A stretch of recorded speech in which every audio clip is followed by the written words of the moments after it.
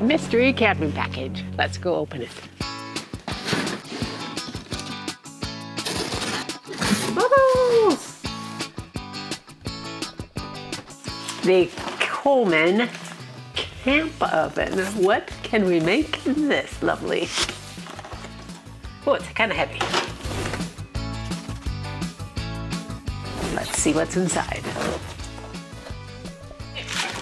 We got a rack, instructions, and the oven. And oh my goodness, what a tiny little, easily packable size. First step, unlatch top and bottom catches. Oh, I see it. Okay, unlocked. Pull front and back apart. That bottom pivot down into position. If you look inside here, you can see this must be the bottom piece. Lift hinge top into place. If it's this easy, that's pretty awesome. Ooh, let's open it. I think these need to be. Oh, okay. So let's redo that top bit.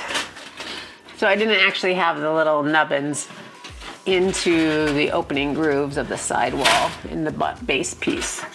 So I needed to fix that so they line up. So right down these little nubs. And then we will pull this up and make sure that these little spots connect in all four corners, then latch. And I forgot to latch the bottom, which is in the front. And then latch. Open. Not like that though. Like this, because it sits on those in the nubbins. Bottom, obviously get closer to the heat. It's pretty neat though, because you can adjust it pretty easy because the sides fold out just a smidge to get them to snap in. Heat indicator. That's locked. Rough size estimate. Here we go. 11.5 by 12 by, oh yes, let's not forget this one, 11.5. Oh, perfect. And this pie pan is 9 inches. So a 9-inch pan would fit in there easy. Snowball enjoying the camp oven box. While it's still clean, let's take it down and see how long it takes us. So, when you take the rack out, they show it going and moving like to the front. Then you take the top down gently. Pull the thing up, sides in, latch, latch.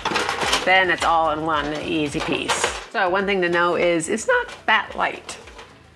It is almost 7 pounds. Since we're not actually camping, but we want to test this out, we are going to bake some cinnamon rolls. The great thing about Trader Joe's cinnamon rolls is they are plant-based and delicious. We'll be cooking at 350 degrees for 18 to 20 minutes. Okay, so we are going to heat the oven slowly to 350. We'll start it on 2, which is pretty low. Oh, it's already getting warm. Let's start a timer and see how long it takes. Let's see what happens.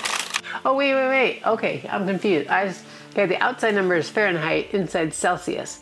So it actually gets up to 600 degrees Fahrenheit. We are at 225 and it has been 9 minutes. Be very careful. The outside is obviously metal, so it's gonna be very, very hot. We are almost there, and it has been 23 minutes. We are gonna go ahead and stick these in. The knob's not terribly hot, but it's warm. Woo, I can feel the warmth. Okay, shut that bad boy up. Okay, so this was 19 minutes. We put it in for a little bit before it hit 350. So let's look and see if it needs more time. I'd say let's give it another minute or two. Was the extra 2 minutes? Let's give it a try. Oh, those look good. These look delicious. Nice. One for you. One for me. Cooked really good all the way through. They're gonna be delicious. Okay, let's give it a try. It looks great. Really good. I think that the consistency is just the same as if we had cooked it in the oven at home. Next time we'll have to try an apple crisp or maybe a peach cobbler when we're camping. That should be fun. Thanks for watching. We'll see you next time.